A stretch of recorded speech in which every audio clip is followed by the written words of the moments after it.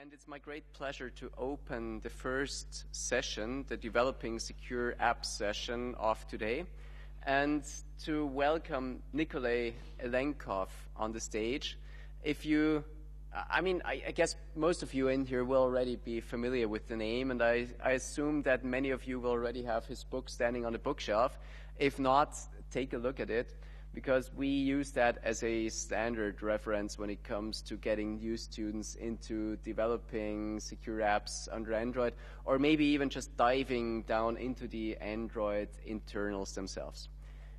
As last time in 2015, please, Nikolay, welcome to the symposium, and we're very much looking forward to your talk.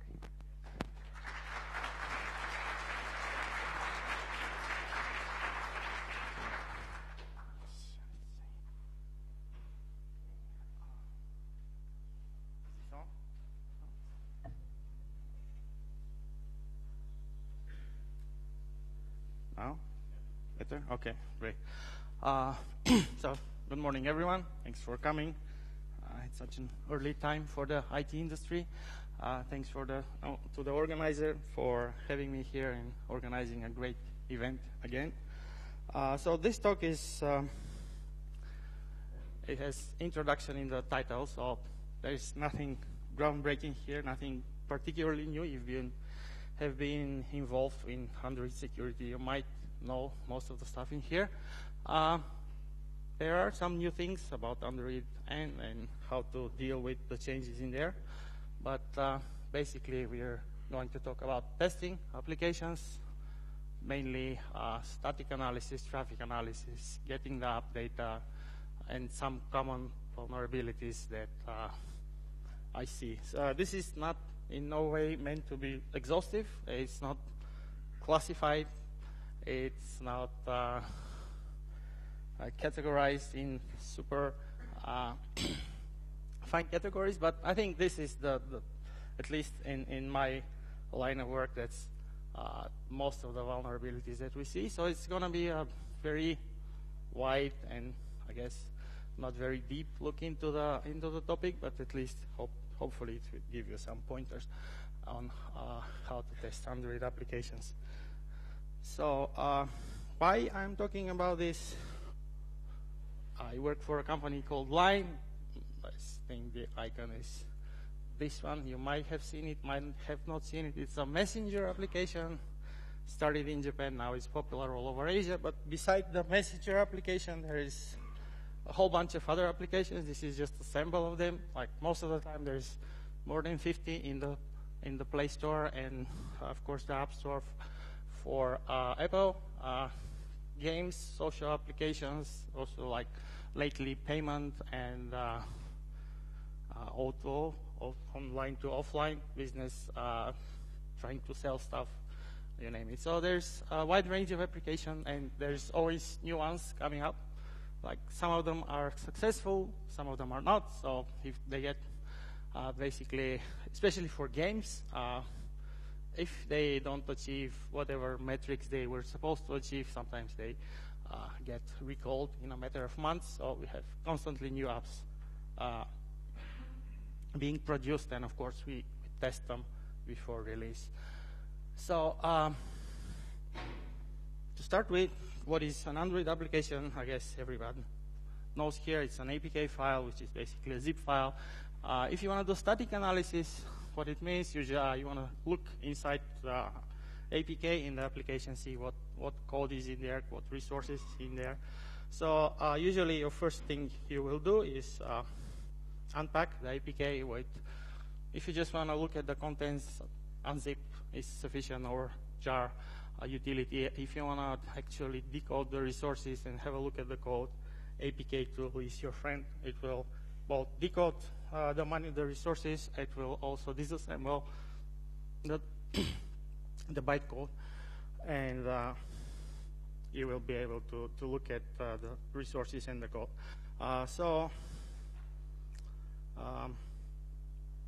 Android applications, of course, are mostly written in Java, so they have a classes text file that are recently usually more than one. because of some limitations of the format. But The Java code is in classes dex. As I said, it will be disassembled by APK tool or Smally, so you can look at it. If you want to get something which is close to the original Java code, you could use a number of tools, JADEX or JEB, which is a very nice but expensive tool, which will let you look at something which is very close to the original Java code. You might need to change in a few things to make it easier to test. We'll have more details about that later. So you might have to change some resource or some of the code and repack, resign, and install again to test.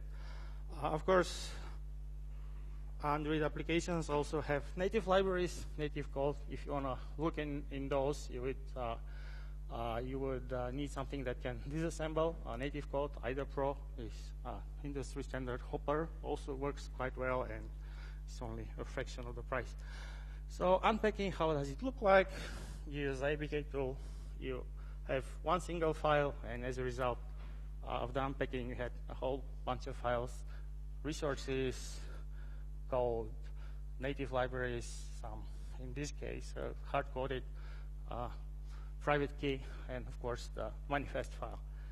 If you want to change something and then produce an APK file again, you would use, again, APK tool with the B option to pack the resources into a single file. Of course, to work on Android, you have to sign it, so you will need some sort of key which can easily be generated.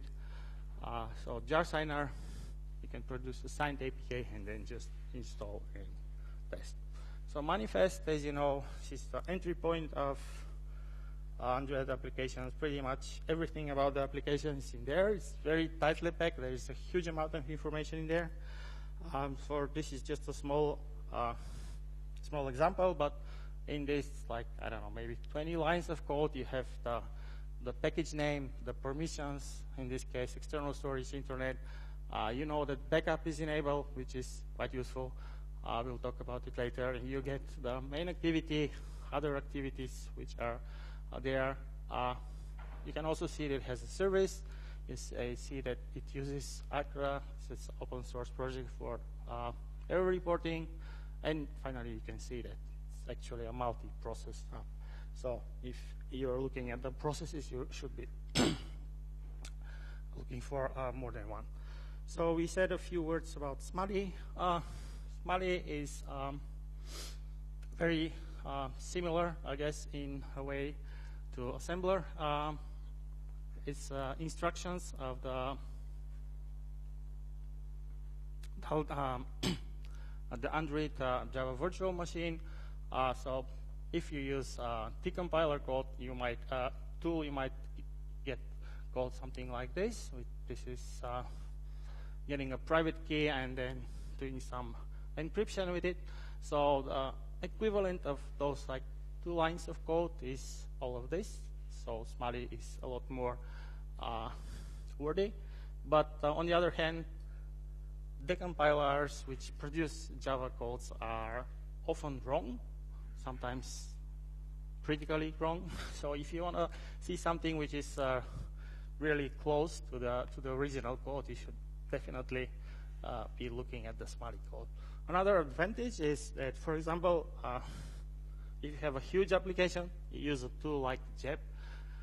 It lets you do cross-referencing and whatnot. It's a very powerful tool, but still, with a huge application, it can be quite slow. Smally code is just text, so you can use grep or anything to find places of interest very, very quickly, and then drill down in your tool if you need to. Okay, so native code. Native code, of course, is written usually in C or C++, compiles to native libraries. It's part of the Android application. It's usually called via Genie from the Java side. Sometimes the whole application could be native code, but there is some still misunderstanding among Java developers that native code is somehow more secure. Sometimes we see that the password or key is being hard-coded or somehow derived in native code, and then just they pass it up to the Java code because still some people consider native code much harder to reverse engineer or to look into. In practice, it's not a particularly effective way to hide your secrets unless you do some extra work. So in this case, of course, it's trivial to find the secret string. If you see what this code is doing, you will find out what they're trying to do with it. Of course, reversing the native code could be tricky. It can be C++, a lot of code, a lot of weird function names. You might have templates, again, more code. And if they really wanted to hide what they're doing in the native code, you would have at least some amount of optimizations, deleting symbols, or even obfuscation, or even packing, where you have one piece of code which loads another, and then et cetera, et cetera. So this is native code. Depending on the type of application, most things are in Java, but you should definitely be wary of any native libraries. So this is probably going to be the bulk of the talk about dynamic analysis and traffic analysis, because for static analysis, you can at least flag most of the potential vulnerabilities with a number of tools, whereas for the dynamic part, it requires some knowledge of the protocol, some knowledge of what the application is trying to do. So it's usually something you have to look into manually. So traffic, most applications nowadays, they use some sort of HTTP, so usually it's enough to have something like per proxy, Charles proxy, that can intercept the traffic or decrypt SSL if used. Lately, however, a lot of applications are moving to SPDY or HTTP2, which is a binary protocol, still the same idea as HTTP, but different format. So not terribly well supported by the current tools. Also lately, especially in high traffic applications or even some messaging applications, WhatsApp is using their own noise pipes for transport encryption. Facebook has their own thing. So some applications are not using standard HTTP protocol, but most of them, maybe 90 or more % are HTTP, so this is all you would need. So you have HTTP, usually it's HTTPS, so SSL protected. You need some way to look inside the traffic, so you perform man in the middle with perp, etc. How it works, you install a CA certificate in the user store, and usually the proxy will take care of the rest. It will dynamically generate a new server certificate for each host you access that your device will trust, because you have the CA certificate in there. This doesn't work on Android 7 and later. I'll say a bit more about that later. So from around 4, you can just easily install a certificate without root access, and then 7 changes things again. Of course, you can have certificate pinning, which tries to limit the certificate application trust. So you might need to deal with that. Some apps might ignore proxy settings completely, so you'll have to use something like a transparent proxy to get the traffic. One way is to use ProxyDroid, which is sort of a local transparent proxy, requires root access. The other is reverse tethering, where you basically pipe all of the traffic through your laptop or your Wi-Fi router and then look into it. So in a bit more detail, okay, so it's, other protocols besides HTTP, you can use, of course, Wireshark for lower level protocols. It can decrypt also HTTPS SSL if you have the private key for in some cases, if forward secrecy is disabled. There's multiple plugins you can easily write your own. You can use Socket or something similar to pipe HTTP-like protocols to Burp, like namely SIP is usually via UDP, but in practice, in principle, it's very much like HTTP. So it can be tested with Burp. You can use TCP dump directly on the device to capture traffic. Why you might want to do this is because some apps behave differently when connected with Wi-Fi and 3G or LTE. It's not very common, but sometimes they consider the 3G network or the LTE network somewhat more trusted, so they have different settings in there for the Wi-Fi and 3G or different optimizations. One method which is somewhat underused is the Android VPN. Since Android 4 point something, you can have this application-based VPNs, which basically give you a file descriptor, and you can read and write all the packets from there. In this case, this is a tool that basically just dumps everything in PCAP file, which you can later examine with Wireshark. So a bit more detail about man-in-the-middle setup. In Burp, you can, if you run Burp on your PC, you can download the certificate from the local host and then push it to the device and install it. The default is usually called something like port trigger CA. You can have your own. In this case, you can see a GeoTrust CA. Some applications do pinning by checking the name of the issuer. So if it has GeoTrust, then it's trusted. So there's one way to go around it. Once you have that, you can redirect the traffic, and you will see HTTPS decrypted. In this case, you can see the password and everything. So how to redirect the traffic to your proxy? As I said, reverse tethering is very powerful and easy way. If you have a MacBook, you can just enable internet sharing and then set up port forwarding. Like in this case, anything on port 80 and 443 is being redirected to the Burp at localhost. So once you have these rules, you just add an anchor, forwarding anchor, and then apply. And you should be able to see all the traffic going into your local proxy. On Linux, it's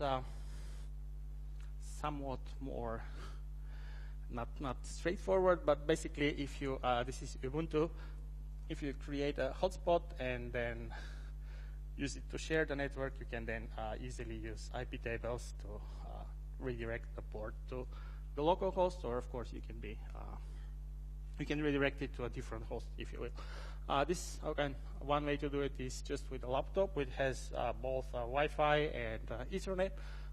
You can use it this method with any sort of Wi-Fi router that you can run code on. So pinning, as I said, to restrict the certificate that an application trusts. Usually, by default, it will trust anything that the OS trusts, but some applications do some extra work to limit what they trust. There's talk about it later. You should definitely hear it in more detail. But there's custom proxying.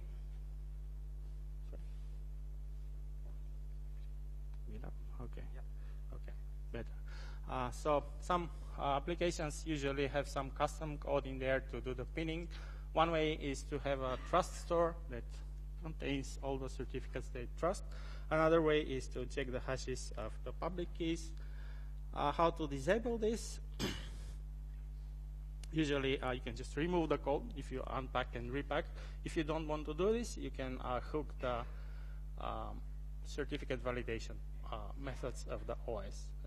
So there is Just Trust Me and SSL unpinning are popular Expose plugins that do this for you. Sorry. And as I said, in Android 7, it's supported by the OS. So this is Android 7. It has something called declarative security, network security config, which basically allows you to do a lot of customization around HTTPS and trusting SSL certificates with just an XML file. You can do many things. You can set a debugging CA. You can disallow clear text traffic. You can do pinning in there. It's a very powerful feature. How it works? Basically, there is a new trust manager and a provider, which is initialized from the XML file in your application. There is a so-called root trust manager that implements all of this, and it's installed very early in the activity thread. So when you start an application, one of the first things that it does is install this new trust manager. How the code looks, basically like this. This is the important part here, that if you have anything less than Android M, it will trust the user store. But if you don't, it won't. So if you're using an application which targets Android M or later, even if you install certificates in the user store, they won't be trusted. They'll be ignored. This is very good from a user perspective because even if users are tricked into installing some rogue certificate, potential attackers won't be able to capture the traffic, but for our purposes, it's kind of a problem. So how to get around this? Again, one easy way is to repack the applications and change the target API setting. Another would be to hook the trust manager. For Android 7, currently Expose doesn't work, but latest Frida, we'll talk about a bit more about Frida and Expose works. So what you want to do is find the root trust manager and basically just override the check server method. You can do something more interesting, like inject your own CA or just disable a certain certificate or simply disable pinning. In this example, it just overrides it to do nothing, just debug logging. Protocol analysis, as I said, Wireshark is good for exploration because some applications, they will deliberately use obscure ports to run HTTP on port, I don't know, 9000, or they would even use port 80 for TLS. So if something is not working correctly in your man-in-the-middle proxy, you want to look at with Wireshark what exactly is going on. Once you have traffic flowing in your proxy application, you can do many things. Burp is especially powerful. If you don't have the Pro version, you should definitely buy it. But you can capture and replay requests. You can match and replace automatically headers, tokens, and whatnot. There are many plugins available. This one is one of the very useful one is AES Crypto. It lets you decrypt any traffic, any AES encrypted traffic in case of like tokens or custom authentication and whatnot. Another very useful feature of Burp is that it's Java based, so you can write plugins in Java. Why this is useful? Because for binary protocols such as protobuf or Thrift or others, you can simply take out the serialization code from the application, put it in your plugin, and then decode the code inside Burp. Of course, MITM proxy in Python, it does something very similar. If you prefer Python, you can use MITM proxy. It might be a bit easier to write, but Burp is definitely my tool of choice. Okay, so backup. If you want to inspect what data the application is saving, there are different ways to do that.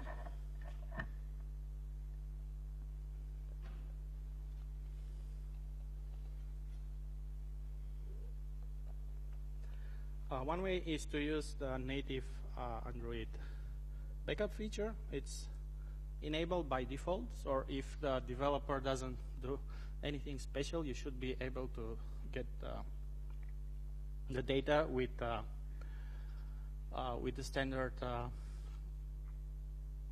ADB backup tool. Without you don't even need root access for that. The backup is essentially a tar file with a header prepended. If it's not encrypted, it's very easy. Just get rid of the header, and then you can use OpenSSL zlib to decompress, or you can put the gzip header and then just use gzip to unzip it, and then because it's a simple tar file, you just get the data from there. In latest Android versions, if you have full disk encryption on, which is the default for most recent versions, you also the backups are encrypted by default. So you will get an encrypted backup, which you can decrypt if you know the password, of course. This tool is on GitHub. Basically, you just pass the password and you get a tar file. If you have root, you can get the data directly from the device. As you might know, most of the sandbox data is under data package name. There is also shared data on the SD card or external storage. In later devices, it's actually emulated, but in SD card, it's usually a symlink. Under Android data package name files, you will have all the shared data on external storage. Again, you can use just tar or any other tool of your preference to bundle up the files and then export them to your desktop. Another way to store data is cloud storage. This is sometimes overlooked. A very famous example is WhatsApp. It can back up your chat. On iOS, it uses iCloud. On Android, is Google Drive. So, WhatsApp has end-to-end encryption, but if you turn this on, all your messages end up in Google Drive or iCloud. So you should definitely have two-factor verification on. If you don't, it doesn't really matter that it's end-to-end encrypted. But anyway, this is another place to store data that you should look into if you want to obtain all the data the application is storing. For Google Drive, it's integrated into Play services. There are libraries for Google Drive, so it's very easy to use. However, it's in a so-called app data hidden folder. So if you open Google Drive, the web UI to Google Drive, you won't see the actual data. You might see the name of the application, but not the data. Lately, there is also Firebase storage, Dropbox, of course. Application might be pushing stuff directly to Amazon S3 or using one of the Amazon libraries. It doesn't matter. But this is another place to look for application data. How to get it? Many ways to do it. You can capture the tokens. If you're monitoring the traffic, you can extract the token from Account Manager DB if you have root access, or you can pretend to be Google Play services and just obtain the token. This is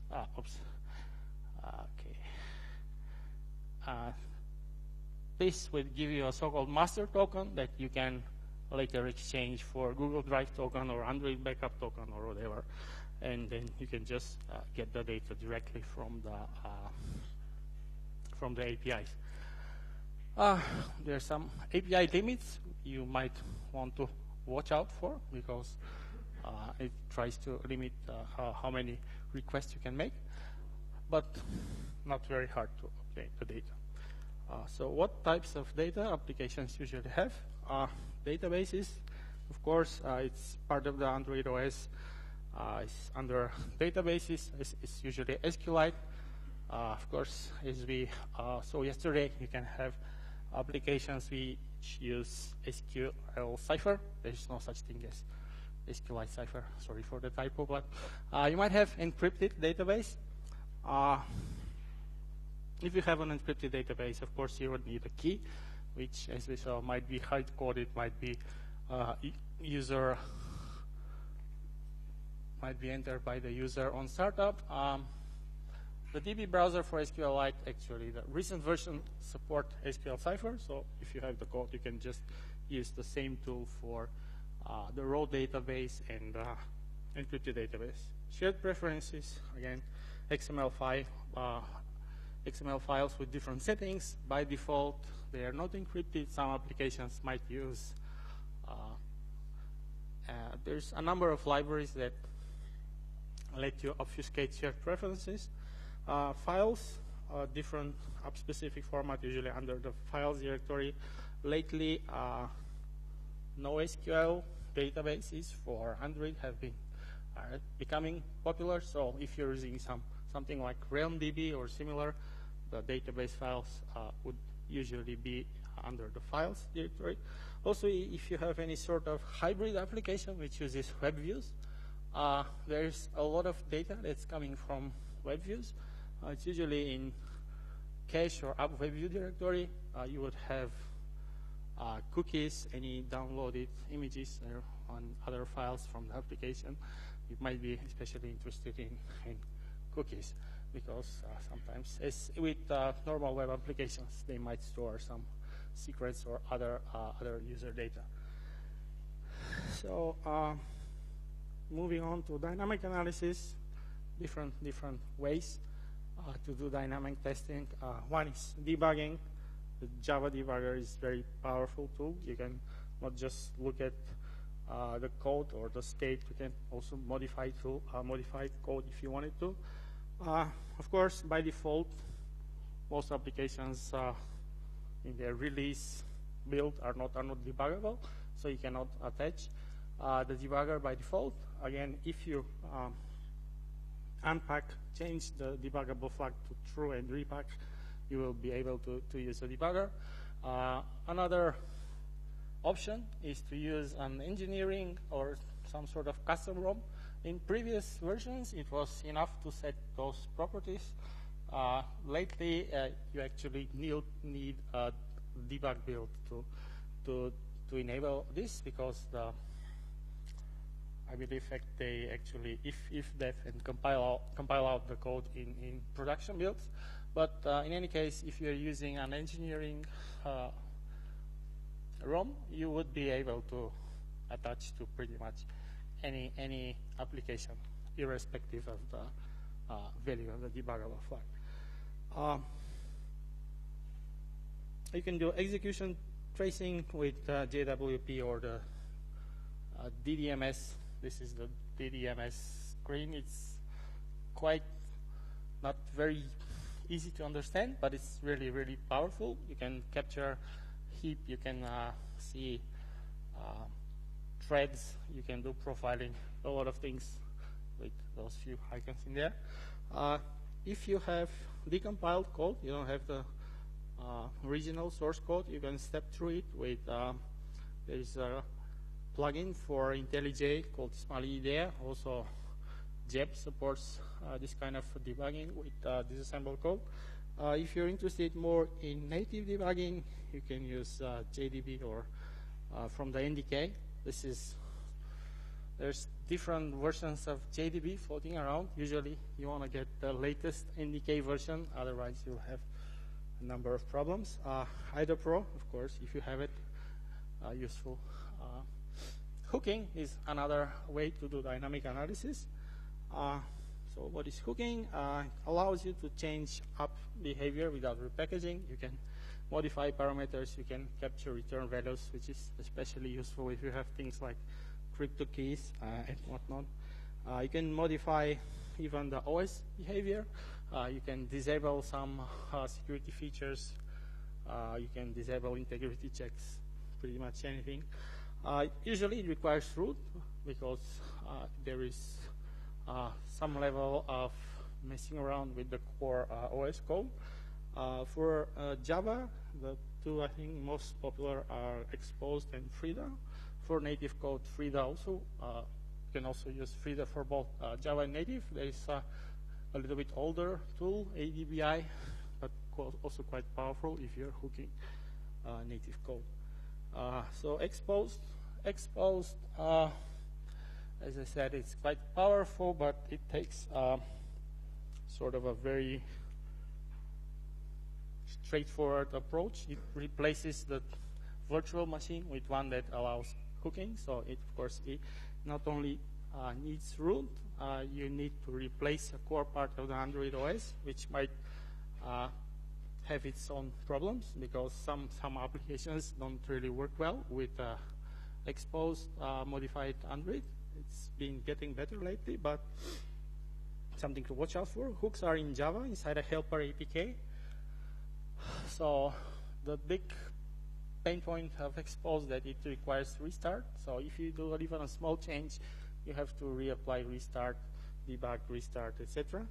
But this is useful because it starts very early in the application or Android lifecycle. So you can hook stuff before the application starts or as the OS is starting, which is not easy to do with Frida. But currently, Exposed doesn't work on Android 7. I think it's being worked on, but not yet. So this is a small example how you do hooking. This is for just trust me. It basically, you find the WebView client class, and then you replace the implementation of the onReceivedError method, which is the callback you get when you have some sort of SSL or certificate validation error, and you just basically replace it with a method that does nothing. And this effectively disables any sort of certificate validation. Frida is a newer tool. It's quite powerful. It works on iOS, Android, also Linux, macOS, I think maybe Windows too. So you can use very similar techniques for both iOS and Android testing. Latest version actually work fairly well on 64-bit Android and Android 7. There is a Python API, and the actual hooking code is done in JavaScript. And a big advantage of Frida is that you can update the hooks without restart. You can just push the new hook code and it will update automatically. It needs an agent process on the device. So if you have root access, there is a service that you need to start. You don't have to modify the OS. You don't have to replace the VM. Just push a single binary and start it. However, because of this architecture, it's somewhat harder to hook things before startup. So if you want to hook something that's like very early in the application startup, like the initialization code or some unpacking code that runs before anything else, it's somewhat harder to do it with Frida. They have a feature called spawn gating, which basically places a stops all Dalvik applications before starting. You get a callback before the application starts, and you have the options to hook something before you allow it to continue. Hooking is similar to Exposed. As I said, it uses JavaScript, basically, and this is what you might do if you wanted to capture the secret keys that are used by some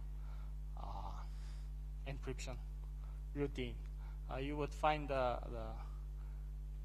class to hook to, then you would hook override the encrypt method with code like this, which basically outputs the key sold and the plaintext data on your desktop. You will get a callback with this data, so you can just easily view it. A few words about games. Games are quite different.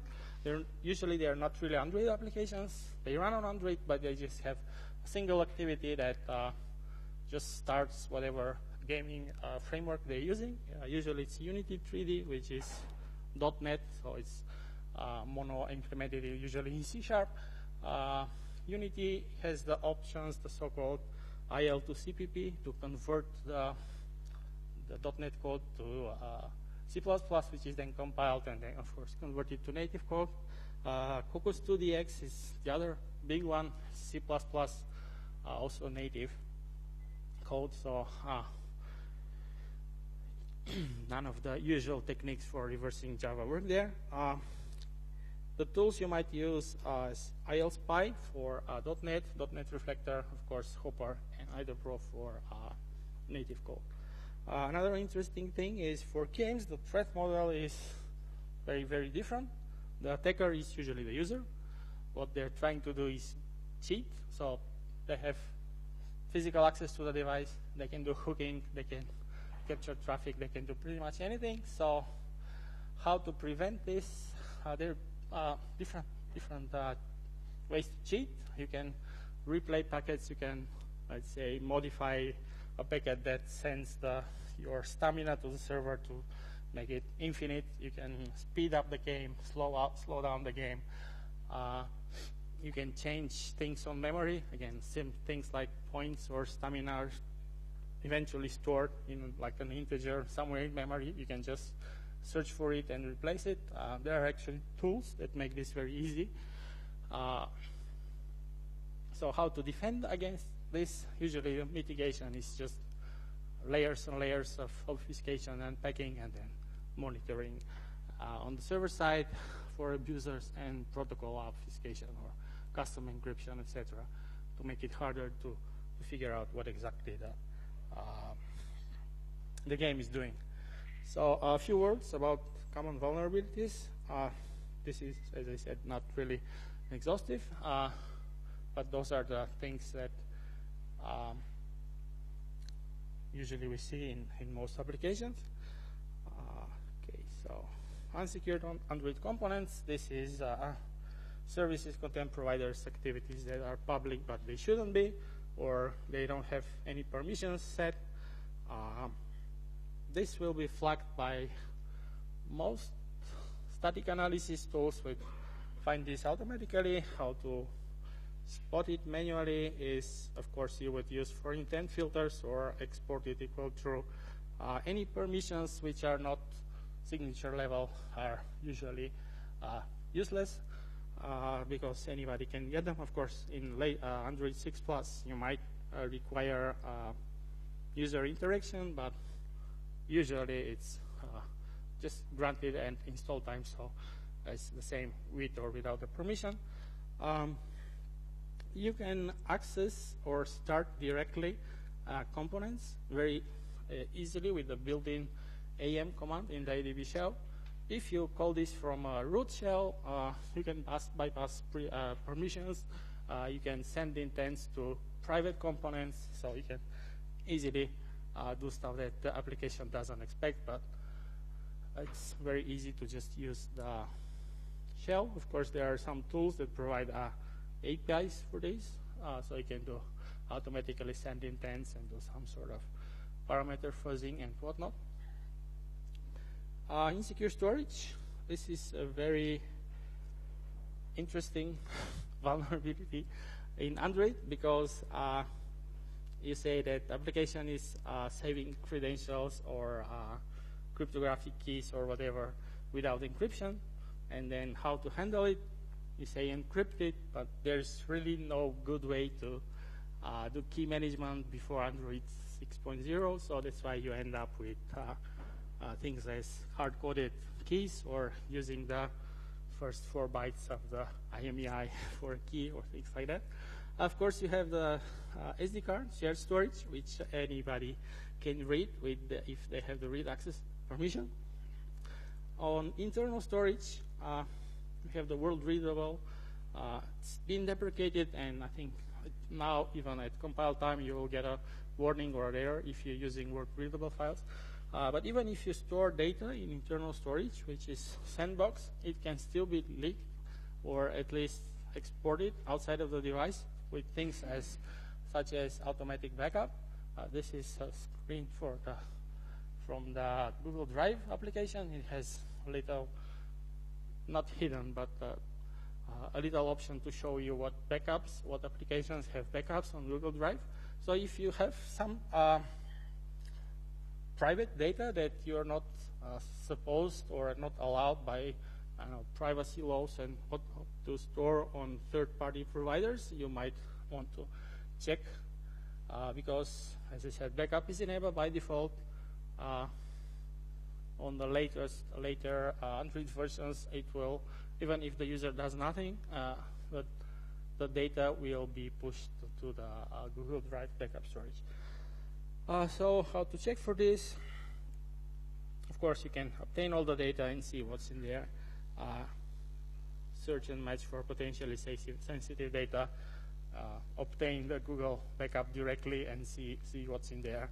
It's also another way, but you have to sort of emulate the Google Play Services backup code to get the raw data. It's actually, I think, it's star format, so it's not very hard to extract once you have it.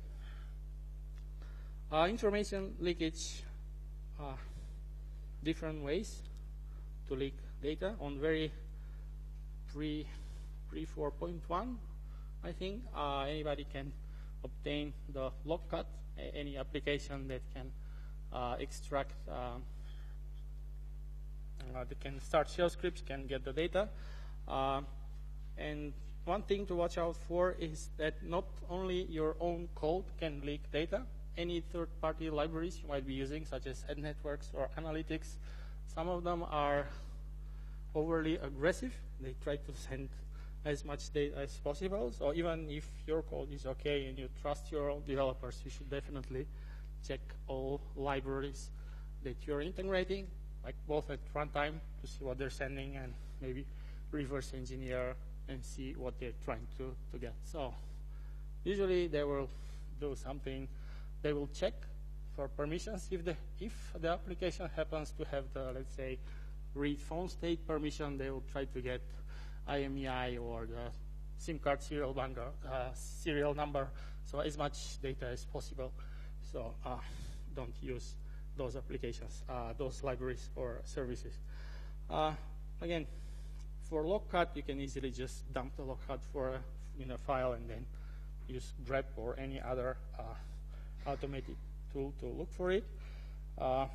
As I said, you check third-party libraries. Also, broadcasts system-wide. Sometimes applications, they only want to communicate between components inside the application, but they use system-wide broadcasts, which might expose some sensitive data depending on what you're sending. A lot of static analysis tools will flag any use of the send broadcast API, but if you're using such a tool, you might get notified about it. If not, be wary of any system-wide broadcast or other forms of IPC. Insecure communication, of course, very common. Sending stuff in plaintext in HTTP, this is still happens, although not so often. Another often overlooked problem is not just sending, but getting data over HTTP. If you're downloading anything like zip files or any other form of archive from HTTP, anyone who can access the traffic can change it, of course. So you can inject stuff in there. They can make the file decompressed to 10 terabytes of data, even though it's like 10 kilobytes. Path traversal, if you're extracting to external storage SD card, you can get files in weird places. Even if you extract it in internal, the private directory, you can, if there is some sort of path traversal, it might overwrite some critical file, let's say the preferences file, change the way application works, how the application works. Executable code, like Android allows to dynamically load classes, DEX files. It is I think it is forbidden in the Play Store, but it is doable through the API. So some applications do it. Also Javascript in any sort of hybrid application that has web views and it's downloading JavaScript via HTTP is also potentially vulnerable. You might have homemade transport encryption with, I don't know, hard-coded key or whatever. How to check for this? Examine all traffic, as I said. Check origin of all downloaded data.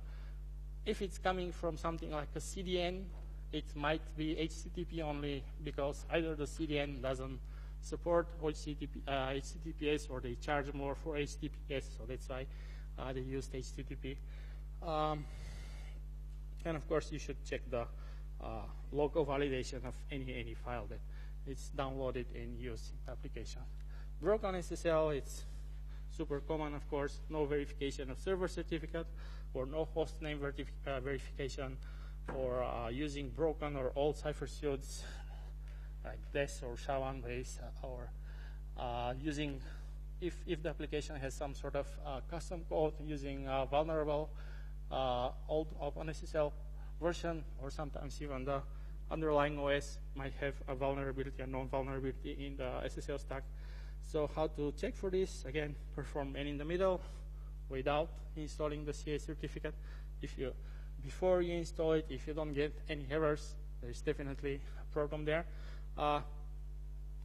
Once you have the source code or the Smalley code, if you grep for hostname verifier or X509 Trust Manager, pretty much any code that calls any of these API, it usually has some vulnerability. They could be just implementing custom pinning, and they might be doing correctly, but more often than not, it's not correct, and there's some sort of a problem. If they use native libraries, if they have libcrypto, libSSL, usually could be old versions, so just check the version in there. If you have the native code, verify callback is what OpenSSL uses to check certificates. A lot of people override it to do nothing, so one thing to check for. There is a very powerful tool, No-Go-To-Fail by Google, which lets you test for a lot of these things automatically, both on the server side and the application side. It's somewhat hard to get it to work, but it's useful if you can invest the time. Weak cryptography, the usual suspects there. You can have hard-coded keys or homemade encryption with base64 or XOR, all algorithms. Weak random number generation is quite common, actually, using Java util random to generate keys or other data, or random string utils is from Apache Commons, but it generates random strings. Internally, it uses util random, or if you set the seed the random generator from the time or something like that. Insecure block modes, usually, unfortunately, if you just the cipher get instance AES, you would get the ECB mode. So ECB mode, fixed IVs, CBC without HMAC, anything like that could be potentially a problem. Hash instead of HMAC, also quite common problem. It's vulnerable to length extension. Homemade KDFs, key derivation with some sort of I think it was quite common before to use set seed to set the state of secure random and then just use it to generate the key, and the seed would be your password or something like this. I think this is deprecated now, and in Android 7, I think they even removed this provider, but it's still used in older code. Homemade crypto, again, key exchange based on weird protocols is also suspect. So how to check for this? grep is the most powerful tool you can use for this. If you have the Smalley code or the Java code, if you just grep Java X crypto, it will flag most usages of cryptography in your application. Usually something weird going in there. X05 is any code that is doing something with certificates, also potentially suspect. If you have the native code, grab for SSL APIs. Anything that looks like base 64, it should be decoded. Sometimes, of course, it's encrypted in then base 64. Sometimes it's just obfuscated, so a lot of hard-coded data. You can just flag it by simply decoding base 64. If you're doing any sort of dynamic analysis looking for through the traffic, you can just get a lot of session IDs or a lot of tokens and look for repetition or pattern there. If you have, let's say, a login token and between 2 or 3 tokens, only a couple of bytes, and the end are changing, then it's a very good indication that they're using something like ECB mode encryption, and maybe they have the validity time at the end. So very easy to exploit. Broken authentication session manager. This is the same as for web applications. Basically, short, repeated, easy to guessable session IDs, insufficient authorization, very common problem. Lots of checks when you log in, but then when you directly access an object by their ID, sometimes they check for authentication tokens, sometimes they don't. So very common problem. You can easily spot this with Burp. It has a replay tool which lets you capture request, change something, and replay.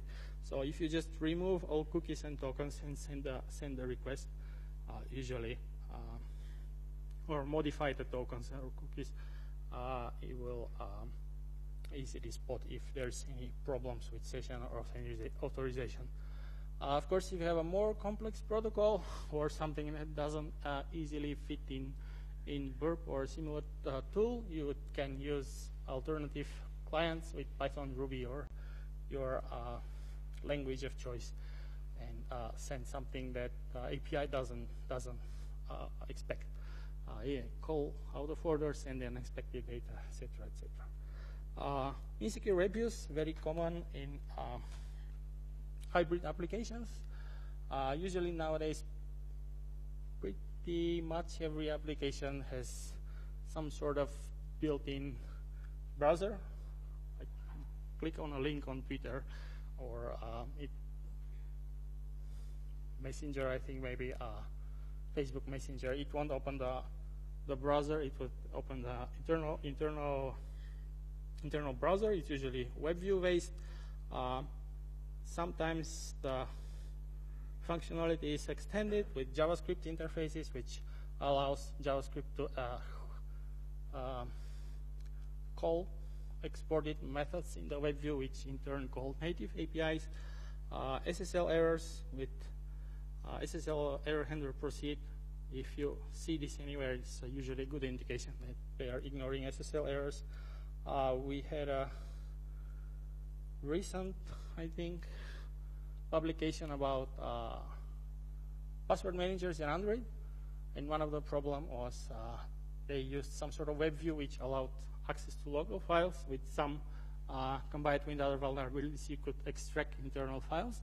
So if you have web views, by default, I think they have some access to local files. So it's something to watch for. Custom URL schemes are also something that's used to extend the application and make it work based on links or other data that you get from the web. If there's insufficient validation, you might be able to call native code inside the application or even execute. So again, Burp is your friend here. It's very similar to testing web applications. Yeah, you can also do remote debugging of web views in Chrome, so you can see what the JavaScript is doing or modify state in there. Again, grep, if you see any of these called inside the application, it's usually a problem. This is override URL loading is usually has to do something with custom schemes, allow file access, or setting cookies, or receive SSL error. If they override this, might be ignoring SSL errors. Something specific to Android, lacking of OS bug mitigations. If you have to target old Android versions, you have to live with the problems in there. So one very famous problem is secure random. It had some problems in Android 4.1 and 2, I think.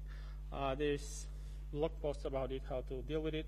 HTTPS URL collection, it would try to be helpful and reconnect with SSL version 3 if you get an error in some versions of Android, which of course has implications that if there are a number of vulnerabilities with SSL v3, so if you want to make sure that it's disabled, it's not so easy to do, unfortunately. You have to make a custom SSL socket factory which removes the version 3 SSL. If you have vulnerable OpenSSL, it's fairly easy to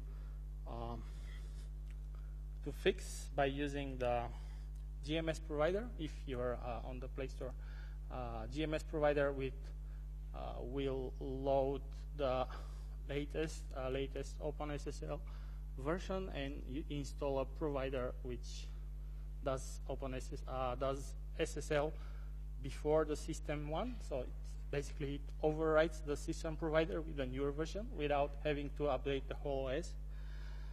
Lack of code protection. If you care about your application being modified or repackaged, not everybody does this. Most games do. You should have at least some sort of obfuscation for DEX files. Temper detection, usually it's done by checking the hash of the signing certificate or the hash of classes DEX. It's fairly easy to check. If you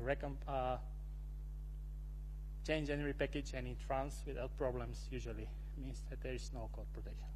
OS security integrity check. Of course, there's lots of security features that application might be using, but if you can not trust the OS, it's kind of meaningless. As we said, you can do hooking and you can disable system-wide certificate verification and whatnot if you have root access. So some applications, especially if they're dealing with any sort of sensitive personal, financial, or etc. data, they would check to see that the application, the OS they're running on is trustworthy. Usual way to do is so-called root detection. Most applications, they will just check for the subbinary or the super sub package, or in some cases they will even scan for SUID binaries. But this is usually not sufficient. There are many other ways to compromise the security level of the OS. Anything that is signed with test keys, or if there is device admin applications installed, or any number of unknown certificates in the user trust store. DM, Verity, and SE Linux, if any of those are disabled, usually a good indication that OS integrity is being compromised. Core properties, as we saw, debuggable, etc. If those are modified from the defaults, also might be an indicator that you're running on untrustworthy OS. Also, you can have an OS-wide proxy installed or some sort of VPN that runs by default. It could be also suspect. So if you want to make sure that the OS is trustworthy, you should check for at least those. Google Safety Net does this for you. It's regularly updated, so you should definitely consider using it. Like, this is an example, Android Pay. It won't work if the bootloader is unlocked, in this case. Root detection, usually not enough.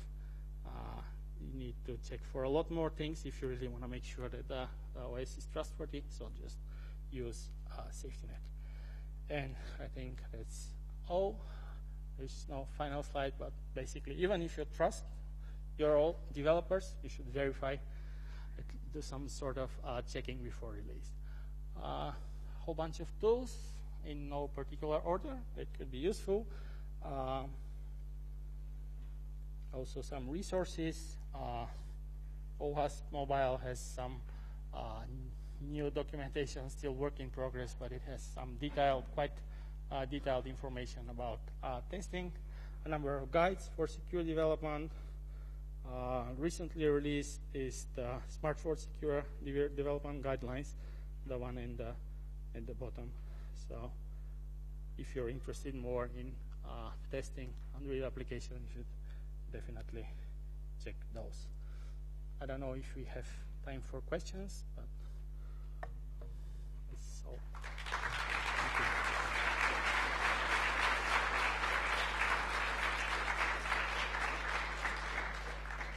We do have time for questions, as the next item on the agenda is the coffee break. So if there are questions now, then please feel free to.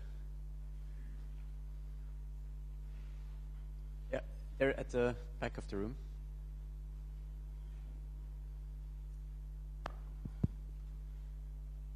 First of all, thank you for your talk. And can you suggest a custom ROM that allows to debug all its applications? Mm-hmm. I think CyanogenMon, which is now that allows this by default. I think also the newer like Lineage OS, I think it is configurable in developer settings. If not, you can just change the properties before you compile the ROM. But I think it is configurable in developer options in Lineage OS at least. A question: what obfuscation tools or technique have you checked, and is there any that could stop you or only slow you down? Well, I haven't done much research. Some of my colleagues have, but usually it doesn't take too long, because even if there's some sort of packing or obfuscation, at some point it's loaded in memory. So either you dump it directly from memory and then repackage it, or sometimes they do some tricks with the ELF header, like they replace or remove the bytes in there, make it harder to load in other tools. But the idea usually is to slow you down, or at least to make sure that the off-the-shelf tools that don't work as is. So, for example, in Line we have a number of custom, like in-house packing and obfuscation tools. So any game before release, you can just upload it somewhere, and it will package the source code. Yes, hi. So Android 6, I think, introduced the application cloud backups that are transparent to the application for the application data. Mm-hmm. Have you looked how those things are encrypted, like on the cloud? So that's the first part. And second part, do you know if the things in the key store also get backed up automatically? I don't think it's encrypted. It's only traffic encryption. So it's sent over SSL, but the actual data, I don't think it's encrypted, but I'm not 100% sure. But I think, like, I did some testing with Android 6 for this, and I don't think it is encrypted. Not 100% sure, but I think it's plain text. All right. Hi. I just had like a kind of random question. What kind of devices do you keep around, or how many of them do you keep around? So what do you mean? Like phones. I would imagine like you have one for custom ROMs and then your own personal device. Well, usually you want to test on a range of devices, I guess, but it makes sense to use not the latest version, like a little older, maybe Android 6 or Android 5, because any sort of tools, they support it better, and usually it has a wider market share anyway. So maybe one version behind the latest is a good starting point for most testing. Hello. Do you know how this safety net compares to other commercial available solutions like Promon Shield or other Shield solutions? Really? I mean, there are some people have looked into safety net, and I had some. It at least checks those things, but it's a work in progress. It's continuously updated, so it's a moving target. I mean, safety net, it gets updated all the time. And of course, safety net, it's not the device part. It's cloud part also, which is backed by Google's infinite database of malware and whatnot. So this is something that's not easy to compare. Maybe you say this commercial whatever solution checks the same thing on a device, sends the same data on the back end, but I think you can be pretty sure that Google has the largest database of devices in malware. So unless you have like any specific reason, like you're running on, I don't know, Android App Store, so there is no Google Play services or some other third-party market, it's a good idea, I think, to just use safety net. So.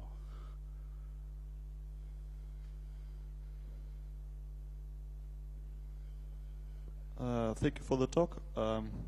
Can you explain or give some hints how the certificate pinning is implemented in Android 7.0 NAP? There is a talk about it later. I think we should